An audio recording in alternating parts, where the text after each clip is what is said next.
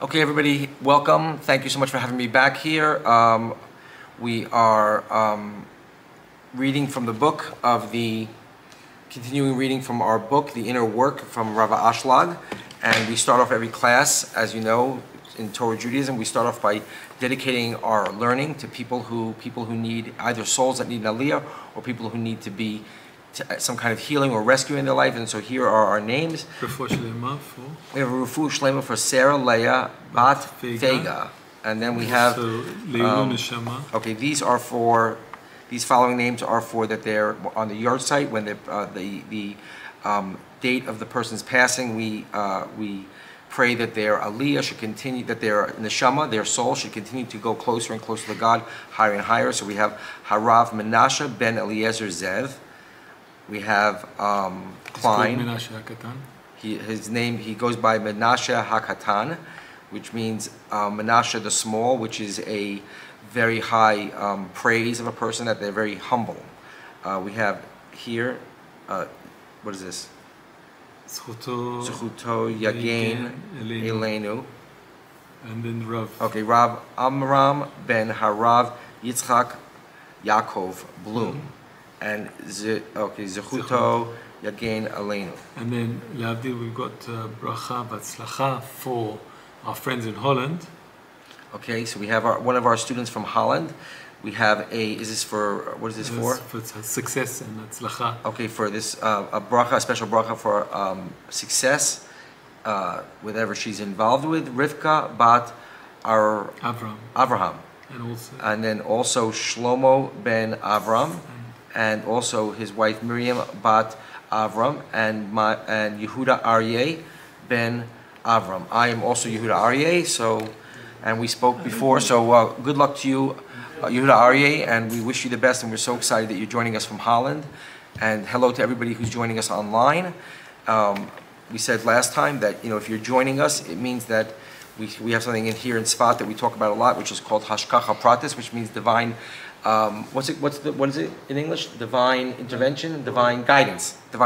So we believe that everything is happening down to the blade of grass growing is all being orchestrated from above. And so if you are joining us, if you're watching a clip either on YouTube or on Zoom or any other platform, know that you are here for a purpose. Okay, so l'chaim, everybody. I want to go back to something that happened in our last class. We had a student here, and he asked a very important question for Kaballah. He said that when we're interacting with God, are we pretending, and does God not need anything from us, and therefore we're just kind of going through the motions, we're playing a game, we're as if. So I'm angry, or I'm upset, or I'm confused, and I'm talking to God, but it's not really happening, but it's an as-if thing. We're imagining it, we're creating this, and this is something that philosophically is something that a lot of people believe, and that this is something that came out of the postmodern thinking, that we are creating God, that God doesn't actually exist. Sorry, just going to push record here again on one of the cameras, that God doesn't really exist, or if he exists, he's outside of our somehow sphere of influence, that we can't actually get to God. So either we need a God, but we don't really have one, and we're making it up because we've decided, in secular humanism, we've decided that it would be a good thing for us to have a God so that we can all do nice things like each other and not misbehave. And then there are other thinkers, this is I think Einstein, if I'm not misquoting him, thought like this, that there is a God, but he is somehow outside of our ability to connect with him. And that he set something up, and it's happening biologically, it's happening al-pi, according to evolution, and we get what we get. And this is exactly the opposite of what we are saying here in Alshech, Kaballah, and in all the Torah. The Hashem is reachable, and we connect with him in a real, true sense through Torah and mitzvos. And as we get closer and closer to Mashiach consciousness, to the time where we exit our egos and we enter into spirituality, we will see that it's more real than anything we've ever experienced. So the conversations that we will have when we are in an altruistic space will be irrefutably true and real, and it won't be worth saying to anybody. It will be so self-evident to every person within their sixth sense. It would be like saying, is this a table? There's no table. And that's true that there might not be actually a table, but let's not get into the quantum physics of reality. And that's a whole other Kabbalistic conversation about how really everything is being projected outward from inside of our consciousness. But when it comes to God, God is the true real thing. And we are the ones that are lucky to feel that we exist. But when we get to Mashiach consciousness, we will see that God is not only real and not only orchestrating every last thing that's happening, but He's also fully involved in all of our emotional. That's what the spheros are. The lower 7 sphirot, Zera Anpin, are the emotional aspects, and God created those things. So if we're frustrated, God not only knows what it means to be frustrated, but God created frustration. So we said all this last time. That was a review, but I wanted to add one more very, very important Kabbalistic construct to this map that we're building. So Kabbalah is the study, the attainment, meaning that we are going to experience this within ourselves, of the light that came off of God. So God Himself, in His essence, had an idea that He wanted to give over goodness to someone, and we are those somebodies that God wanted. All of creation are the somebodies that God wanted to give over goodness to. So, the study of Kabbalah, the entire tree of life, all the way from Keter, all the way down to Malchus of Malchus, which is our world, is the light that came off of God. God sent it out to us. Okay, that was the gift that God gave us. Now, according to Kabbalah, God Himself, in His essence, is unknowable. Is unknowable. That we do not have an idea about what God is. It's so beyond any of our kalim, of our vessels, of either faith vessels or intellectual vessels or emotional vessels, that we do not have any idea at all about what is above what we can scientifically. Kabbalah is a science. It is a science of our internal worlds, and the only laboratory is within us. And ultimately, when everybody has the same laboratory within them, when they come online, we will all be communicating with each other, and we'll see that it's a true science, and it's as much a science as quantum physics and as physics and biology and all the other sciences. So we have to understand that this is a very scientific methodology that we are talking about, and Alshech has explained it, since he's a modern person, only 100 years ago, 70 years ago, explained it in very modern terminology. So, now that I said that, which is a huge thing to we could think about that for 6 months, but we have to add another layer, okay? And so the Lubavitcher Rebbe, the seventh of the 7 Chabad rabbis, from the first rabbi, the Alter Rebbe, all the way through to the Lubavitcher Rebbe, wrote and created, they elaborated, they codified, they wrote down Chassidut. We have the Baal Shem Tov. The Baal Shem Tov did not do any writing. Some of his students did writings. Came the Alter Rebbe, who was called the Litvak, meaning called the European. And the reason why he was called that is because he went and studied by the European Jewish academies, where they were extremely methodical and extremely careful about how they learned. They codified everything, and they're very organized in their methodology. And so he studied there, so he was known amongst the Hasidim as the Litvak, and the Alter Rebbe came and codified and organized the Hasidus of the Baal Shem Tov, and organized it all the way through 7 rabbis, through the generations, until we get to this generation. So Lubavitcher Rebbe says that Hasidut is higher than Kabbalah. So when I first started my journey, my spiritual journey, I was very excited by Kabbalah, and I still am. I'm a student of Kabbalah.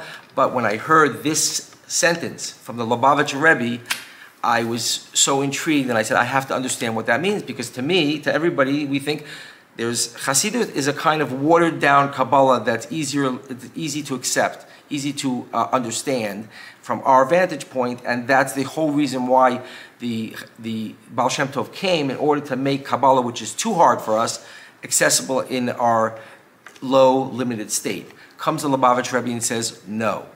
Chabad Hasidus is even higher than Kabbalah. So, what did I think now? Again, I've had conversations with people who are studying both Chabad Hasidut and Ashla Kabbalah, and I believe that what I'm saying is true, but when we find this in writing, I will run to everybody and give them the source of this, but I believe this to be what, in part, the Lubavitch Rebbe is trying to communicate. In Kabbalah, we are only studying the light, the spheros, the consciousness that is wrapped in each of these levels. But we're not studying God Himself. We're not accessing God Himself in His pre-creation state. We don't have any access to that. Comes the Lubavitch Rebbe and says, Chabad Hasidus, by learning Chabad Hasidus, and I probably imagine it's true of Breslov Hasidus as well, that we can access God Himself. The Alter Rebbe famously said, when he was praying, he said out loud, I don't want all your Olam Haba to Hashem. He was praying, he said, I don't want all the light that's coming off of you, all the gifts, I want you yourself, speaking to God. So that is, we haven't had this class yet, but that was in a very abridged version of why when you study Chabad Hasidus, you are bringing down the light even further into the Malchus of Malchus, into the darkest place, meaning into the Galut.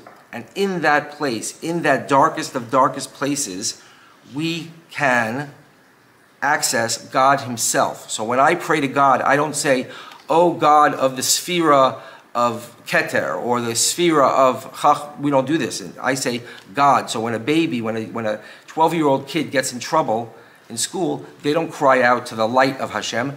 They cry out to Hashem Himself. So the irony is that in our limited, dark place, in the Galut, in the exile, we actually have access to God Himself. And Chabad Hasidus is, by learning Chabad Hasidus and following the directives of the Rebbe, we can actually access an even higher light than is being discussed in Kabbalah. Any questions on that? Does that make sense? I disagree. You disagree? Yeah. I don't want to discuss it. So tell me how you disagree, and this is an ongoing conversation. I don't want to discuss it. So I'm just telling you I disagree. So one of the students is saying they disagree. So I am saying that I am holding in my limited place, and I would like to continue learning this, and we can ask some bigger rabbis and try to find out if what I'm saying is accurate or if I misunderstood that, and I'd love to continue the conversation with you, and hopefully our class is going to grow and we're going to get so deep into this that we can have this conversation in depth and look into the actual books and speak to people and see if we can understand this more. Okay. And I stand, if I'm making any mistakes, which I'm sure that along the way I will, and what I'm saying, I ask everybody's forgiveness, and I also will continue. A lot of people believe what you said, and a lot of people don't. Okay, so if you want to share, you can share, and we can talk about it. Okay, so good, very good. So a student here is saying that some rabbinical authorities agree with the way that I'm saying it, and others do not agree, and so this is a very important conversation that we will continue throughout our learning. Okay, moving on. Any other questions? No? Okay. Is it making sense, the conversation? Okay, good. So moving on. So, before going on to the next excerpt, I want to address the audience. So we are online, and we here in Sfat at the Alshech Academy have a mission statement. We are trying, what we believe is that Sfat is a very holy place and a very spiritual place, and we believe that the people who have come to Sfat have a special mission to bring the Torah of the Geula, of the redemption, to the world in our way. We have other people, obviously, rabbis across the world, big, huge rabbis in different communities who are doing the exact same thing. But here in Sfat, we feel that we have I just realized I don't have my glasses on. Okay, thank you. So here in Sfat, we feel openly that we are here and we have a mission to share this. And through the magic of the internet, we have an ability to reach millions and millions of people, and perhaps even more, straight here from Sfat. So, I want to just talk a little bit about Jordan Peterson. So Jordan Peterson is a brilliant intellectual, And I won't go into his history, but he's becoming so popular that the average person knows who I'm talking about. Jordan Peterson is a professor, and he has been doing unbelievable work online. And I'll tell you a quick story. I heard this from Jordan Peterson when I was watching one of his classes, and I hope I say it over correctly, that Jordan Peterson was describing a beautiful thing that happened to him. He was walking, I believe, in Brooklyn, but I don't know if it was some other city in the United States, or maybe it was in Canada, and two religious Jews came over to him and said, "We call you Rabbi. We call you Rabbi Peterson." So Jordan Peterson has been doing an amazing job of fighting against, rallying against postmodernism, fascism, and social collapse. And he described himself as a Christian. And I want to address, since we're having this conversation, I want to respond to Jordan Peterson. So Jordan Peterson was asked if God exists. And Jordan Peterson said, and Jordan, if you're listening to, I hope that we end up having more conversations, and that we can, as the Alshech Academy grows, that we can make a contact with you, and we can have an ongoing conversation and learn. So I would like to extend this Kaballah class to you, and if there's a way for you to respond to what we're saying here, please have somebody reach out to us, and we would be very honored to continue the conversation. So somebody asked Jordan Peterson at a very big lecture, "Do you believe in God?" And Jordan Peterson described himself as a Christian, and he said, "I act as if I believe in God." Okay, so I will say to Jordan Peterson that I understand why you said that. I'm not sure you actually believe that, but I want to just say that according to the Torah, that is not what we believe. We believe that God completely exists, and that, to me, it sounds a little bit like postmodernism, that we've created God because we need him, and we're not sure he's there. But I want to say to you that the Torah has been given to the Jewish people to bring this wisdom to the world, and here we are approaching the Messianic times. And when to all the scientists who are speaking, there's Eric Weinstein and there's Lex Friedman, all of these brilliant intellectuals having beautiful conversations online. And I will say to them that we are going to enter into a place where scientifically and in a revealed way, we will know, every person, that God does exist fully, and he is the true existence, and we are the ones who have to worry about how much we actually exist. It's a gift from God that we feel that we exist, but God is recreating us at every moment, and we are going to have, and we have, there's been people in every generation who have pierced the veil of the spiritual worlds and have entered into a space, the altruistic space, where they have revelations. This is an attainment. This is not something that has to be imagined or that is only accessible through faith. We were going to have many conversations about what true emunah means, and that the highest level is emunah. We're going to actually read an excerpt here today, if we get far enough along, about what true emunah is. But I will say to you that that God is not something that man has to imagine and pretend that God exists. God does exist, and we have a method called Kaballah, which is the inner aspect of Torah, for revealing that by exiting our egos and entering into the altruistic space. Okay. Make sure he gets that message.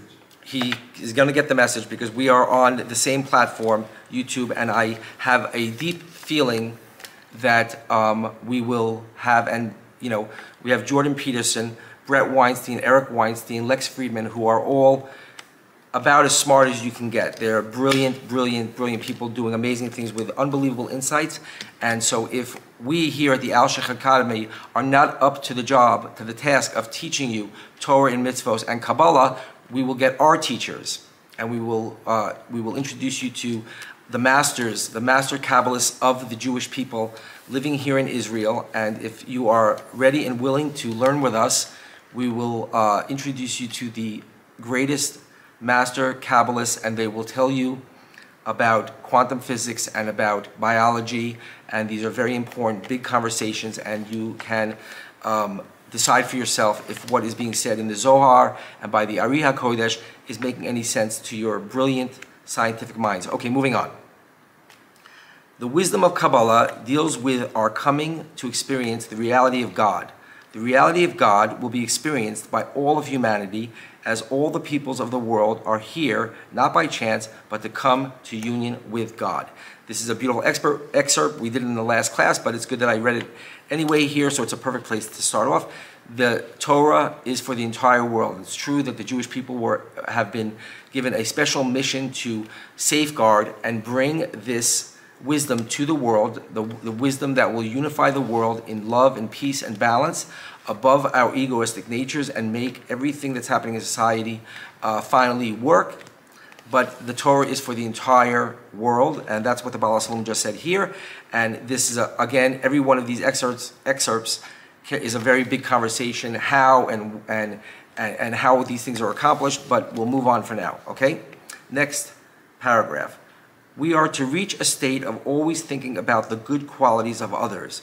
We want to consider other people more important than ourselves.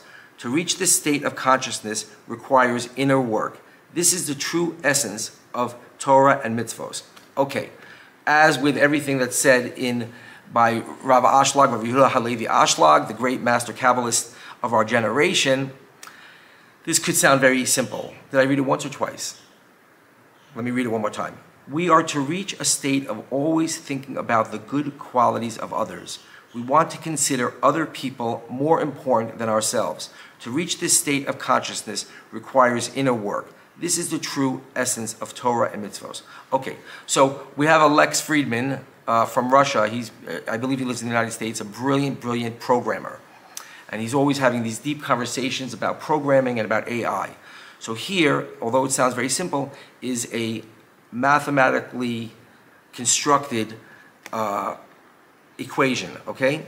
So when we build a neural net, when we build an altruistic neural net, when we get together with 10 people who we study Torah with, and we study Kaballah with, and we organize our community in the proper way, in order to create this neural net, each of the 10 people have to only be thinking about the other 9. And when this happens, we create a synapse. I'm not a scientist, so I'm not going to use any fancy words. We create a connection between the 10 of us. And so we have 10 people. I'm thinking about the 9 of you. You're thinking about the 9 people outside of yourself. And when one person thinks about themselves, the electricity comes out of the circuit. Okay? So it breaks the circuit. Correct. So when we want to have this vessel of reception, it's reception of God's light, of spiritual energy, of spiritual information. When we want to turn on this switch, the way we're doing it is by exiting the ego. Our ego exists. The ego is the horse that the rider is on, and that does not go away, and that has its own built-in necessities for having that, but let's not complicate the conversation.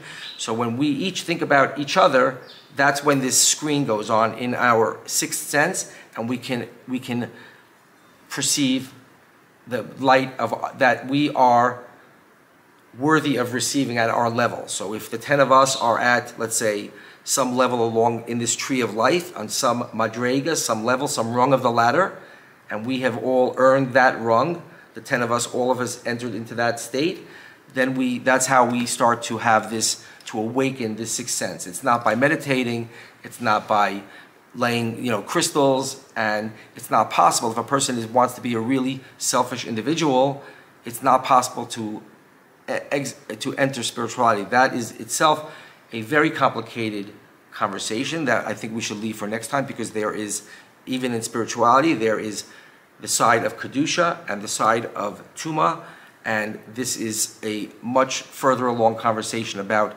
people who are not good, who seem to be accessing spiritual energies, okay? But this is something way, way beyond the conversation that we're going to have today. Okay.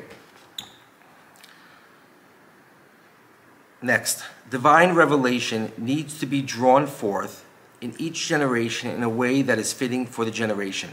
Divine revelation needs to be drawn forth in each generation in a way that is fitting for the generation. Okay, so last class we spoke about, the Baal HaSulam said that we have to go from A to B to C to D, that there's a linear progression. This is a ladder. So we go state by state.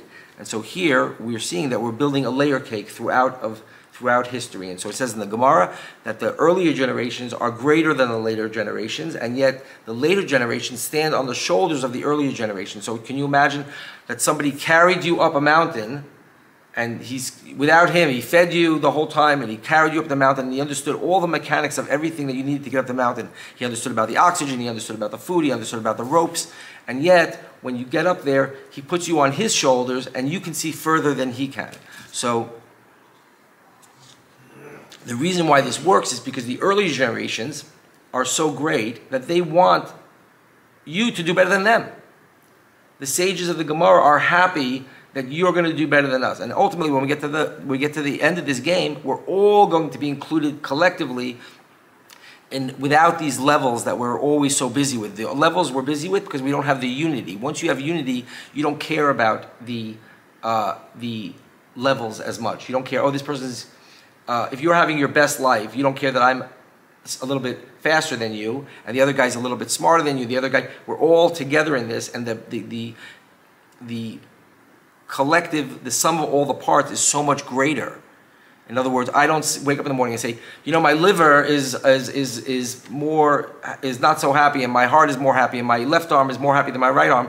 We don't think that way, because we're thinking about me. The collective is so many magnitudes greater than the parts that the brain cares about all of the pieces, but your arm doesn't wake up and say, I don't want to go to the baseball game.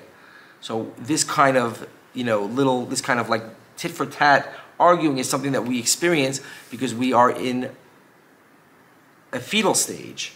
But when we're born into spirituality, this will become something that is barely worth discussing. Okay, so moving on. Any questions? The progression of the spiritual worlds is like a ladder with many rungs. The many rungs make spiritual ascension easier. If there were fewer rungs, it would be harder to ascend. I'll read it one more time. It's very clear and understandable. The progression of the spiritual worlds is like a ladder with many rungs. The many rungs make spiritual ascension easier. If there were fewer rungs, it would be harder to ascend. Beautiful. We all understand. Next. Any questions? Comments? Okay. When we are receiving, Shlomo, I wish I could see your eyes. I can't, okay. When we are receiving, we are limited, as satiation extinguishes pleasure. When we are giving, we are without limit. Giving is eternal and unlimited. When we are receiving, we are limited, as satiation extinguishes pleasure. When we are giving, we are without limitation. Giving is eternal and unlimited. Okay, so this is very clear, but let's go into it a little bit. So we know that when we craving cake, we eat one piece of cake, it's amazing. The second piece of cake is still good, and then after that, we're in a horrible position where we can't stop, and we're miserable, but yet somehow we're stuck in this loop. Okay, so we said, it's famously said, I'm not sure who said it, maybe it's the Ariya Kodesh, that when the Messiah comes, when Mashiach comes, when we enter into this higher state of consciousness, the pig will be kosher. So why do we say this? Because the pig is the expression of gluttony. And so we know in physicality, if you are going to have a piece of birthday cake, it's much better if you have one piece of cake. And if you have 3 or 4 or 5 or 6 or the whole cake, it's very unattractive and it's not good for anybody. So that is only in physicality. But in spirituality, since we're in an altruistic state, and since we've entered into caring about other people, our desires are going to be altruistic desires. So I'm going to wake up in the morning, I'm going to say, does everybody at the Alshech Academy have somewhere to go for the holidays? And I'm going to be busy running around, and I'm not going to be satiated until I get through every single person, make sure every single person has a place to eat for the holidays, okay? So that goes on forever and ever and ever. If you want to wake up in the morning and you have the deepest desire to just make sure that everybody has this or that, go for it. Don't stop ever, and keep going and building and getting all the pleasure from that you want. That's what's coming, and that's why, and we're going to still have physicality, and so that's why we say there's an inverse relationship between physicality and spirituality, and in physicality we want to moderate in order to get the best out of life. You want to moderate your desires. You want to say, I'm going to wait another 2 days to have cake because I know I'm going to really, really enjoy it. So I'm moderating it. I'm balancing it. An athlete says, I want to have 3,000 calories. I don't want 4,000 calories because 3,000 calories is my sweet spot where I'm going to achieve all of my goals, my higher goals, my spiritual goals, and my physical goals, health, whatever the other things. Maybe you're dating and you want to look your best, and so you're moderating your calorie intake. This is the way the physical world works. And in spirituality, since we are in altruism, we are in an unlimited state of pleasure. Moving on. When we experience God through understanding, the experience is limited. When we experience God in a state of emunah, which is faith in English, transcending understanding, then the experience is absolutely limitless. Again, when we experience God through understanding, the experience is limited. When we experience God in a state of emunah, transcending understanding, then the experience is absolutely limitless. Okay? We've had this conversation and we're going to have it over and over and over again until all of us can actually believe it and understand it, internalize it, and live in it. Okay? So, people don't like when you tell them it's not scientific, that's just faith. You believe in this thing, I believe in that thing, we're all just making it up ourselves. Somebody, 20 generations made something up and now we're all following this thing, but we're making it up and it's an act of faith. Okay, this is not faith according to the Torah. In Torah, we have faith below reason and faith above reason. When we believe something that is not true, so if I believe my construct of God is, I put it together, but it's not the complete picture, then I'm making something up, and then I'm believing in the thing that I made up. So I famously told a story about an atheist came to this great rabbi. I'll remember his name, I hope. And he was telling him how silly it is to believe in God and that faith is a bunch of nonsense and that it's making trouble for the whole world, that everybody's believing all these silly things. And the rabbi said, I assure you that the God that you don't believe in, I also don't believe in that God. So, according to Torah Judaism, since we are connecting the finite to the infinite, we have a layer of faith. So if I am, let's say you are the greatest mountain climber that ever existed.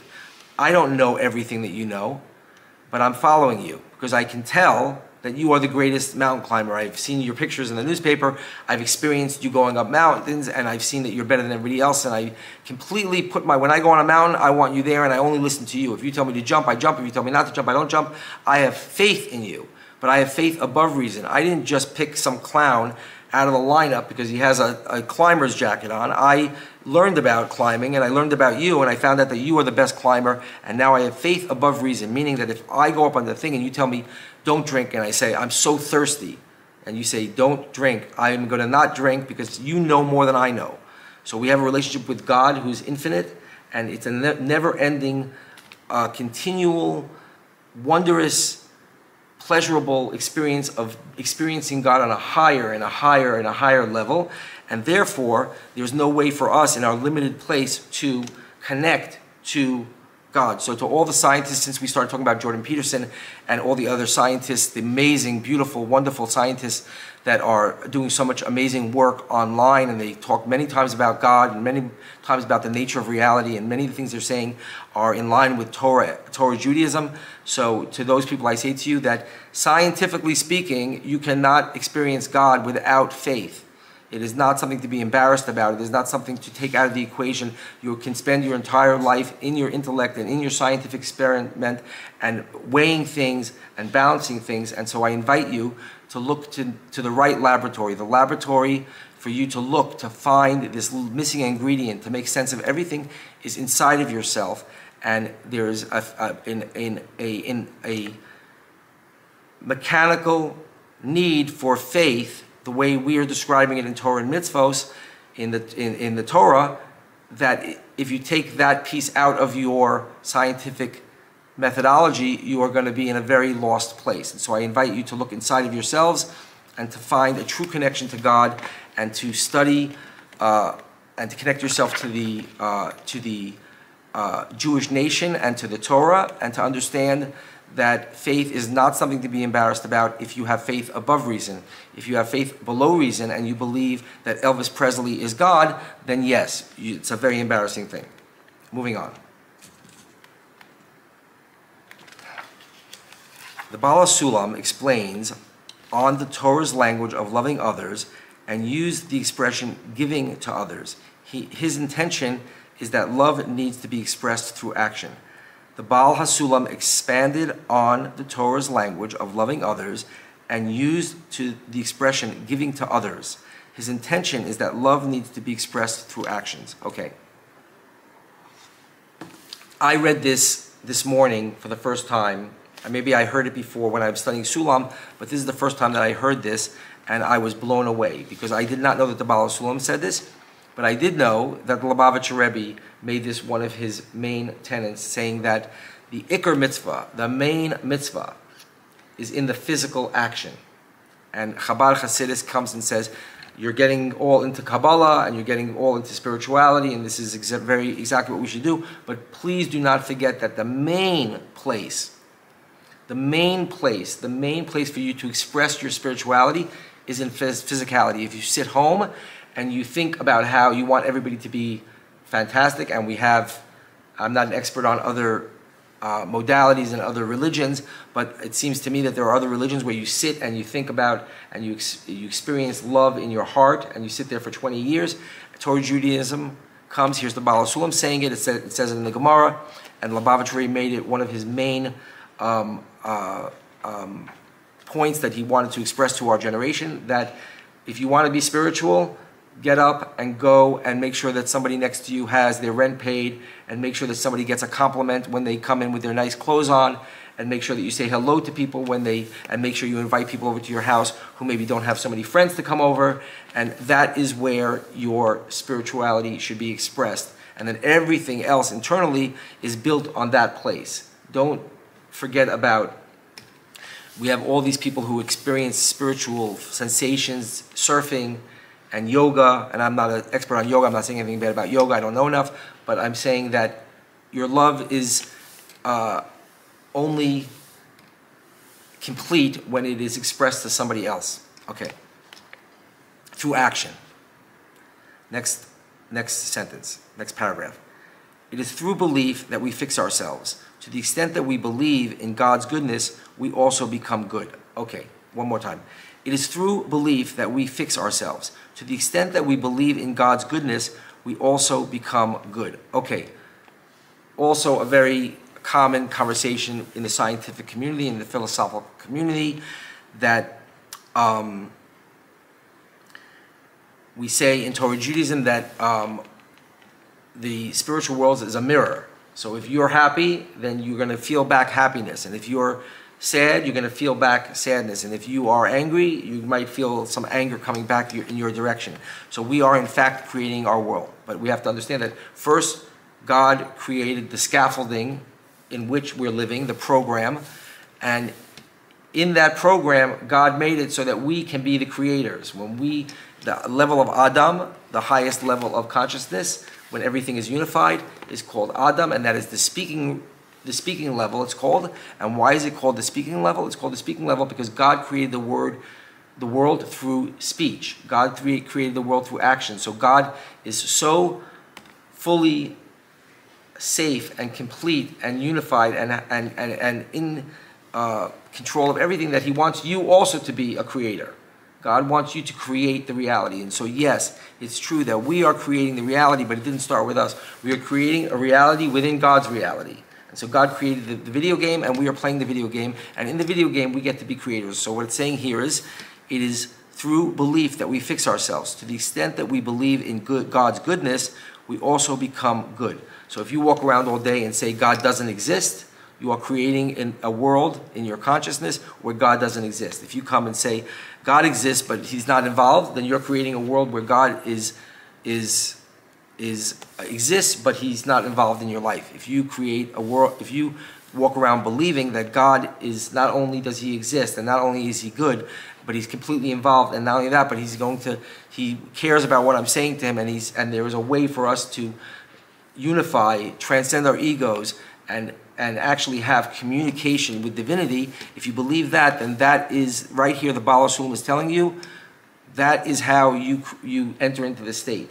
If you don't believe it and you don't act as if you believe it, and you don't actually create a space where that is something that there's for that revelation to occur, it's called Kalim in Kabbalah, the vessels. If you don't create the vessels for this, then you're probably not going to have these discoveries inside of yourself. Now, here comes the big question that everybody says, because I've been spending many years in a Chabad house, and people come in off the street and they haven't heard anything about Torah mitzvos, and they come in and they say, well, you're going to convince yourself. You're going to convince yourself that this is true, and so you're going to live in a delusion. If you walk around all day and you say something, if you say, Elvis Presley is God, then you're going to walk around, and then maybe at some point you're going to actually believe it.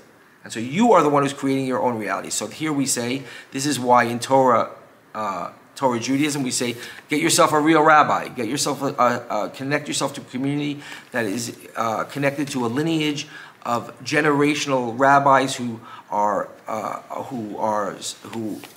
in spirituality, who have attained 5 souls, and who are truly righteous and steeped in Torah. So I am a chassid of Lubavitch Rebbe, and his father-in-law was a Lubavitch Rebbe, and his father, the previous Rebbe's father was, and and then you have, each of them have volumes and volumes of books, and you study and you learn and you attach yourself to a community, and you don't get yourself lost in some deception. But I will say this, that the Lubavitch Rebbe says there's many, many, many ways to be wrong, and there's only one way to be right. So yes, there's many, many pitfalls, and the Rav Nachman of Breslov says, one of our greatest Kabbalists, says that life is a narrow bridge. And so, yes, if you fall off, if you veer off to the left, you will fall off on the left, and if you veer to the right, you will fall off on the right. And that's why now, saying to the whole world, if you know any Orthodox Jews who are very busy with all of these rules and all these regulations, and they're constantly looking at their watches, and they're very careful about what food goes in their mouth, and they're very careful about what comes out of their mouth, and they're very careful about what goes in their ears, and they're very careful about the way they dress, and all these things, it's because of what we're talking about here, that yes, you have to be very careful and put yourself with true righteous people who have attained spirituality and are able to help you. So if you want to go to mountain climbing class, don't go to a class where the guy is only trained on a wall at the gym. Go to a guy who's gone up Everest 30 times and knows exactly what he's talking about and has experienced it, and that is very, very true. Moving on. This is a long paragraph. I'll try to read it nicely. The sages say in the Midrash is the allegorical level of Torah. It's a explanation of the Torah, and so in Judaism we have five ways of describing what's going on in the Bible, and that's one of the confusions in the world, is that there's a lot of people who read only the Bible, and then they read versions of the Bible that have been changed, but there's a midrashic level, which is an allegorical level, which is alluding to spiritual things. 3 days before the coming of the Mashiach, Eliyahu the prophet will go up to the top of a mountain and blow the shofar to announce the coming of the redemption. People imagine Eliyahu the prophet standing in the forest on the mountain top blowing the shofar. The Baal HaSulam explains, however, that the coming of Eliyahu means simply the revelation of the secrets of the Torah, the Kaballah, to the masses. This is what heralds the redemption. The Kaballah becoming known in the world is called, in coded language, the sound of the shofar. 3 days hints that the revelation is drawn down from the highest level of the upper 3 spheros. I'm going to read it again. The sages say in the Midrash, 3 days before the coming of the Messiah, Eliyahu the prophet, Elijah the prophet, will go up to the top of a mountain and blow the shofar to announce the coming of the redemption. People imagine Eliyahu the prophet standing in the forest on a mountain top blowing the shofar. The Baal HaSulam explains, however, that the coming of Eliyahu means simply the revelation of the secrets of the Torah, the Kaballah, to the masses. This is what heralds in the redemption. The Kaballah becoming known in the world is called, in coded language, the sound of the shofar. 3 days hints to the revelation, that the revelation is drawn down from the highest levels of the upper 3 spheros. Okay. So we're going to leave the Kabbalah at the end about the 3 highest spheros, because that is not something that we were discussing it already in other paragraphs, and this paragraph is very dense. So let's deal with the first part of this paragraph. So we said that in the Zohar we're talking about spirituality. We're not talking about physicality. Okay? So we have an issue where people they materialize everything. This is why the Ari HaKodesh did not want to teach. One of the reasons why the Ari HaKodesh and many of the Kabbalists in the earlier generations did not want to teach Kabbalah, because people say, I entered into this spiritual realm, and they say, oh, you went somewhere, you went up to to Venus, and there is where you experience these things, in a physical space. And that is a tremendous, I'm trying to think of a word, but it's not what the Torah believes. We have something called avodah zarah, which is idol worship, and anytime we concretize in physicality something that we're talking about in spirituality, then we are getting ourselves into a bad place. Now, this opens up a massive conversation, okay? There are people who are not Shomer Torah and Mitzvos. They don't do the physical Torah and Mitzvos. And they say, the Baal HaSulam said that it's not a man with a shofar. There's no Messiah. It's just a level of consciousness. It's just that people are going to learn this, and there's no person called Elijah. Now, I wish I had a picture of the Baal HaSulam. Because the Baal HaSulam was a rabbi. I'm not sure, at a very young age, they realized that he was one of the greatest rabbis around, and at a very young age, I think they made him the chief rabbi of Warsaw or some great. He was a very, very big rabbi. And so I would like to show, if anybody's online, please Google the Baal HaSulam. The Baal HaSulam is a ultra-Orthodox Jew with big peyot and a big yarmulke and black clothing, and he is as religious as they come. He became a rabbi of halacha, of the revealed Torah, and he was expert upon expert upon expert at that, so much so that if he said anything, they made him the rabbi, because he was such a big rabbi, and he knew the halacha so well. So he does not mean that there is no blowing the shofar, that there's no actual shofar, and there is no actual Mashiach, there's no person named Mashiach.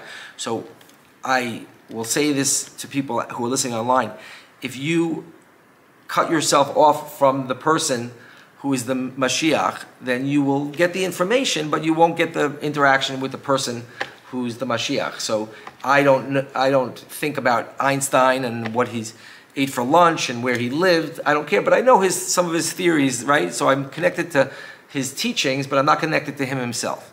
And so the Jewish people are the conveyors of this wisdom throughout the generations, and we are connected to the manifestations of these spiritual degrees in physicality. So we said that the Iker, the main mitzvah, is in the physicality. So yes, it is true that if you think that a man is going to blow a horn, and this horn is going to be the sound that goes into your ear, and that is what you're going to experience, no, you're going to experience the information, the wisdom, the knowledge of how to live and how to do this, how to access spirituality. And if you are lucky enough, if you are a righteous Gentile, or you are a Jewish person and you believe and you are come to Israel, you will meet the actual person who is the Mashiach, and he is the physical manifestation of these spiritual things. But this discernment takes a few steps, right? First you have to realize that there's something deeper than just hearing the noise of the shofar. And then you have to realize that that is the information that is being conveyed in the Torah. And after that, you can step back into that space as an adult and realize that we have the actual physical manifestation. And if you are a Jewish person, we indeed do blow a shofar, and the sound of the shofar is actually rooted in spirituality. And that spiritual sound that horn is making is on a frequency that is expressing this information. And so I hope I'm not getting too complicated, but it is. So the answer is, what I'm trying to say here is that the Messiah is both a person and the information that the person is going to convey. That's why we say, build a Beit HaMikdash in your heart. So the Beit HaMikdash is outside of you. It's a building, and we're going to go there. The Jewish people and all the nations of the world are going to send representatives to the world, to the Beit HaMikdash in Jerusalem, where the temple in Jerusalem, where God is most readily and fully manifest in the physical space. But it's also inside of you, that you have your own temple to build inside of yourself by purifying yourself from excesses, from physical excesses, and from staying away from bad things and attaching yourself to good things. You are building a temple within yourself.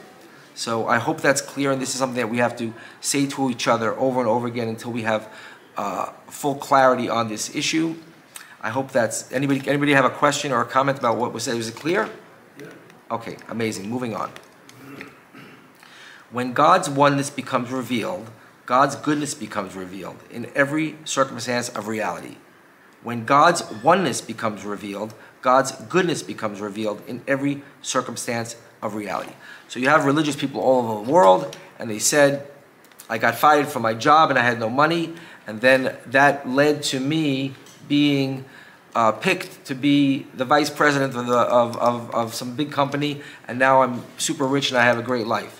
So people have religious experiences all the time, and they say something bad happened to them. They didn't understand why the bad thing happened to them, and then they reached out to God and they prayed, and God answered their prayers, and then all of a sudden now they look back and say, best thing that ever happened to me.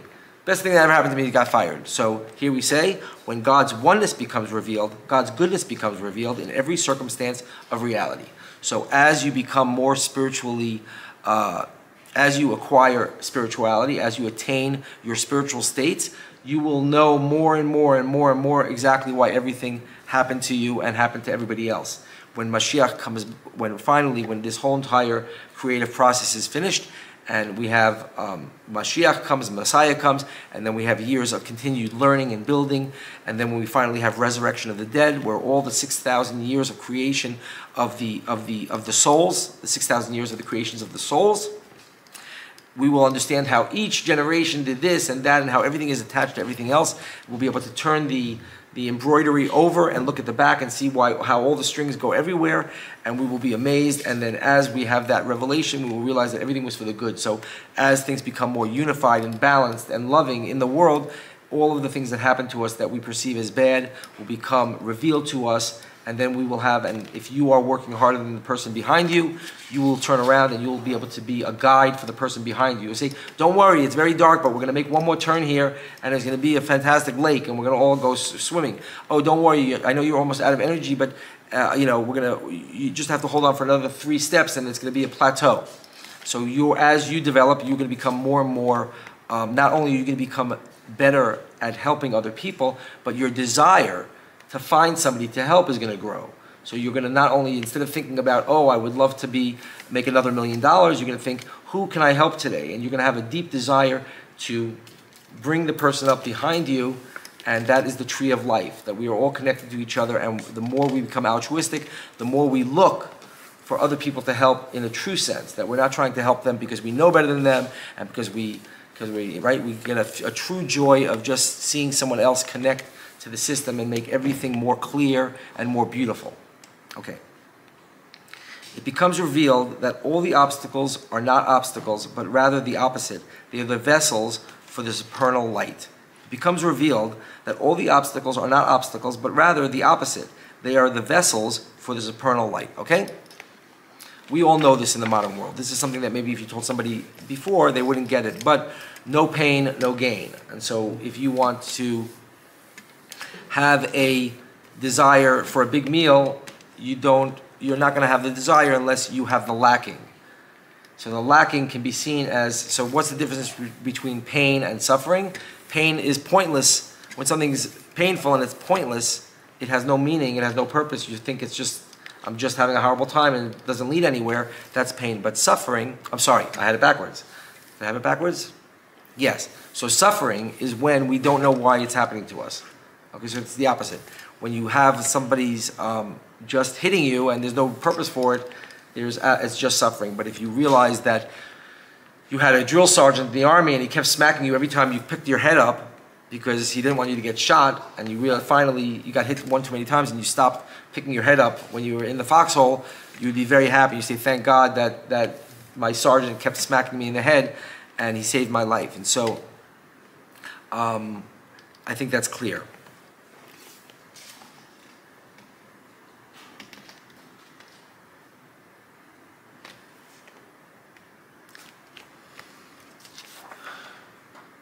Okay, next one. How are we doing on time? Does anybody know? 12:30. 12:30. Okay, so we'll go for another 10 minutes because I think we started a little bit late. Okay. The remedy for selfishness is the divine light that is in the Torah. The remedy for selfishness is the divine light that is in the Torah. So we have people who learn, we talked about this, lo lishma to lishma. Lo lishma is not for the right reason, and lishma is for the right reason. It literally means not for her sake, which is the Shekhinah, which is, we don't have to go into, it's a name of God, and the, I'm losing my train of thought. The remedy for selfishness is the divine light that is in the Torah. Okay, so we said from lo lishma to lishma, and so when we do something, when we do Torah mitzvahs for the right reason, which is for us to enter into altruism, then it works. So one of the missing ingredients is that people are studying Torah mitzvahs and they are already on a very high level. There's people who don't study anything, and there's people who are completely uninterested in all this, and they just want to, buy a big house somewhere and be famous. But here we have people who are learning, but their intention is that they should get a reward in the next world. Okay? That is problematic, and so if we learn for the right reason, we say, if I learn Torah, if I read Gemara, and I read Mishnayos, and I learn Tehillim, and I read the Torah portion, what I want out of it is that I want to become less selfish, and I want to enter into altruism, I want to become a better person, then the medicine goes in much better, and it works much better.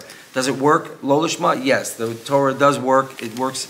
Ultimately, it's going to work, but it's nice to do it with the right intention so that it can go nicely and pleasantly, and you can actually see your olam haba, your world to come, in this world. Meaning that if you study lo lishma, you can access all of these spiritual levels in your lifetime. The Baal Shalom says, he says, you don't have to just rely on some righteous person, and you don't have to wait for your for olam haba, for the next world. You don't have to wait for Mashiach to come. If you study the Torah this way, you will end up. Something's beeping. Oh, it's mine. Okay. If you study Torah this way, you can attain all of these levels in your lifetime. Lubavitch Rebbe says that the book of the Chabad Hasidim is the book of the Benoni, of the intermediate person, and the Rebbe said that in this generation we have a ability, we have the potential to become tzaddikim, to become righteous, to actually attain this thing, and not only to rely on other people's, not only push away the bad, but to actually reveal the light and to actually enter into spirituality ourselves. Every detail that exists in the world was created to help us come to union with God. Every detail that exists in the world was created to help us come to union with God. Okay, this is the same theme being said again, that every single thing that happens, even if we don't understand it, is actually happening to make this process go forward. So our only real job is to come into alignment with everything that's happening, and to, when you have a wave crashing, it's much better to be ahead of the wave than to be right where the wave is crashing on you. So the Lubavitch Rebbe's wife, Rebbe Mushka, famously said, we know it's going to be good. Our job is to make it good until it's good. Meaning that ultimately we're going to get to the good place. So imagine you go on a hike and you have a whole bunch of people, and the entire time someone's complaining and they're saying, this is terrible, we should go back, this leader doesn't know what he's talking about, I don't care that he has a badge on his thing, he's leading us in the wrong place, and bears are going to eat us, and tigers are going to eat us, and we're going to drown in this river, and this is terrible, and I hate everybody here, and I'm starting to badmouth everybody, say, you're going too fast, you're going too slow, right? So that's not fun, but actually what happens, they end up getting to the picnic area at the top, because the guy does know what he's doing, and the person was just complaining. And we have other people who understand that there's bears, but we're not going to run into the bears, and the water's deep, but we know how to get across it. And so the point is that if you learn Torah and mitzvahs, you have a guidebook. And if you have a rabbi who actually knows what he's talking about, you have a guide who's been through what he's telling you to do and leading you. And so when we have that, it makes it much more beautiful along the way. That's really our job, is to make, God is going to get his way ultimately, and the world is going to be a beautiful place, but our participation in that is to make it pretty along the way, and so not to make it rougher for ourselves than it has to be. Okay? Reality is one, and God is enclosed in all of it. Reality is one, and God is enclosed in all of it. Okay, simple. I'm not going to even say a word because that is a self-explanatory sentence. When we realize that our impure thoughts are from God, then since God is pure, we become purified. When we realize that our impure thoughts are from God, then since God is pure, we become purified. This is an amazing statement, and it's very something that we can, I think we all know it, but let's try to see if we can tease it apart and explain it a little bit. Okay, so everything is God. So for many generations, people said, I'm getting some messages from God, and I'm getting some messages from the devil. And the Jewish people said, Avram Avinu, Yitzchak and Yaakov, and our cousins, holy Muslim people, said the same thing. They know that there's one God. Everything is coming from one source. Not only is everything coming from one source, Ein Od Milvado, there's nothing else but God. God is the only driver of this matrix, of this computer program that we're living in. Not only that, but everything is happening for the good. So our Muslim cousins are mentioned in the Torah, and they have a blessing, and they also did the work, and they are doing the work of bringing it should be with peace and gentleness. They're bringing this knowledge that God is one. There is no actor outside of God. There's no devil. God has angels who do His work, and what an angel is, we can discuss according to science, but it's a force. It's a law of nature, but let's not go there right now. The point is that God is not only in full control, but everything is happening for the good. So when a person realizes, they say, well, where is this bad thought coming from? This bad thought is coming from God as a test to you. Do you want to, and many religions and many